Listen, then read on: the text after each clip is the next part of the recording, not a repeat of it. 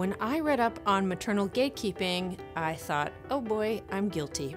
That's where you assume that you can do a better job of raising your child than your husband, and you reflexively shut him out or reinforce that he's incompetent.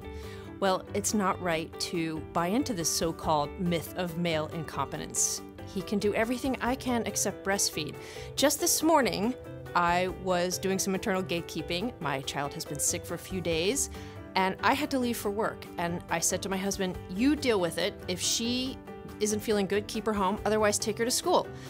You deal with it is a useful phrase to employ. So he had to deal with it. He didn't want to, but he did it. I think she went to school. I'm not sure, actually. I have to text him. But if your husband dresses your child in stripes and plaids, that's okay.